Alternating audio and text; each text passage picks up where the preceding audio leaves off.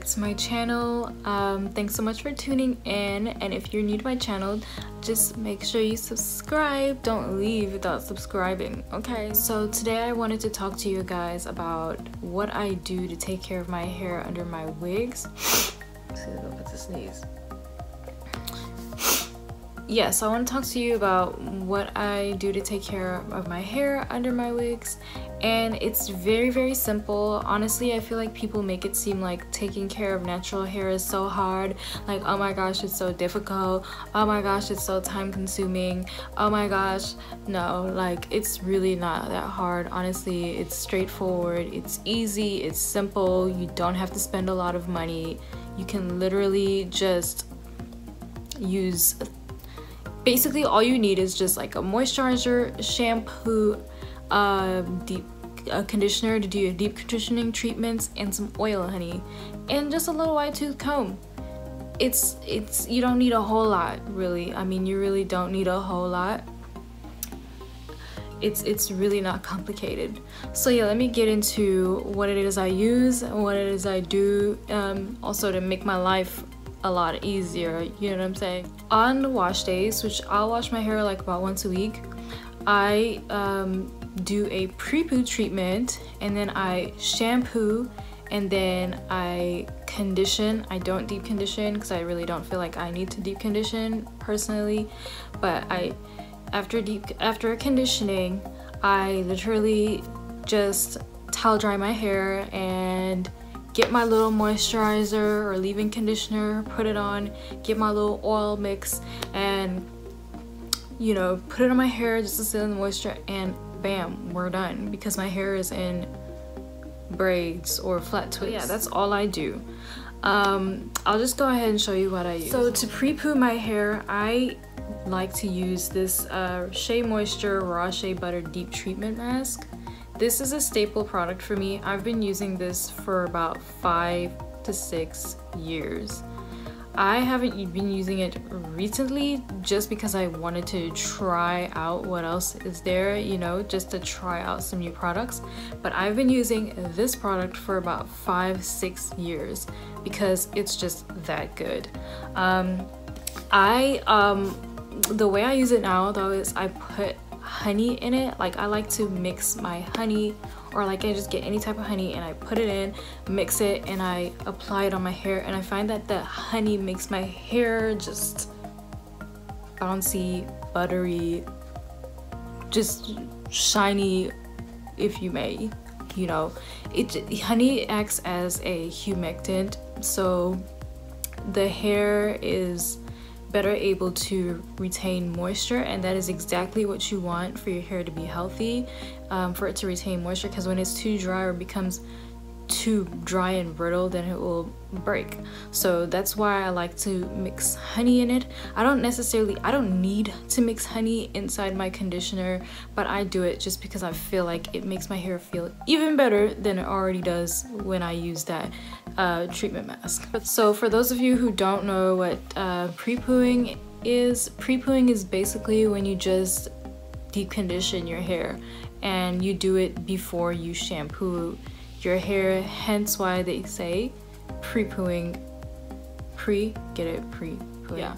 So basically, I like to get a spray bottle like this one, and I put some water in it, spritz my hair just to get it damp, not dripping but damp, and I get my treatment mask and I apply it all over my hair. Get a plastic bag. I don't buy all those little plastic cups because I'm like, I have plastic bags in my house. It does the same thing, so I just grab my little Walmart bag and I put it on my head, tie it, put my little hair towel on top, and keep that stuff in for like an hour. You can do 30 minutes, but I like to do it for an hour because my hair is even more moisturized. And after that, I get in the shower. And by the way, I do this in the morning, so I get in the shower and rinse all this stuff out, and I shampoo my hair twice in the shower. And I shampoo my hair twice because it gets cleaner, and the hair feels smoother after you shampoo it for a second time for some reason. I'm sure there's a scientific reason behind it, but I don't know the reason. But my hair definitely feels smoother when I shampoo it for the second time. After I rinse out the shampoo, I put conditioner back on my hair, the treatment mask, same one.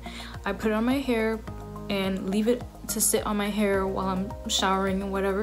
And when I'm done showering, I just rinse that stuff off. Then I get out of the shower and I get my hair towel, this cute hair towel, which you can get for probably like $3-4 bucks, $2, I don't know, anywhere from $2 to $5. And I wrap that around my head and I like to squeeze all the excess water out, and sometimes I'll leave it in for a few minutes and sometimes not.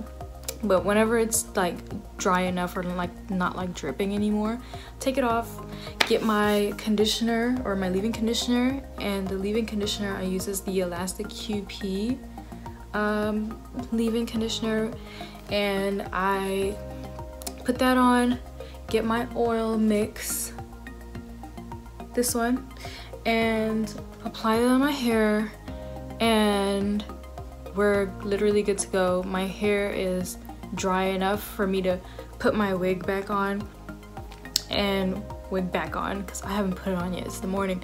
My hair is dry enough for me to put my wig on and go.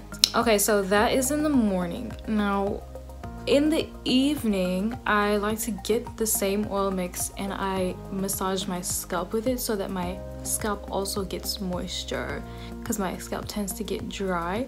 And I also like it because it stimulates my scalp and helps my hair to grow. So I'm gonna get into hair growth and everything in another video. Actually, probably the next video. In the next video, I'll be talking to you guys about how I grew my natural hair over the past year. And I'll just show you guys my natural hair. Part of the reason why I wanted to switch over completely to a hair channel on my channel is because I am on a hair growth journey, and I've actually been on a hair growth journey for years, but I cut my hair last year and I'm back to growing my hair out again. So I've been growing my hair out for about a year now, and I want to share that journey with you guys. I want to document it, and like I said, I have a passion for hair. I love hair, all things hair, wigs, hair growth, all of that stuff. So I figured that this is like the perfect place for me to share that. So guys, that is the end of this video. If you have any routines or things that you do with your hair, or if you have something interesting that you do with your hair, okay, so what I want to say is share with me down below how you take care of your hair under wigs. That's all I want to say. I don't know why it took me so long to say that, but yeah, so thanks so much for tuning in, and like I said in the beginning, don't forget to subscribe and make sure you give this video a thumbs up and share it with your friends and your family, and I'll see you guys in the next video.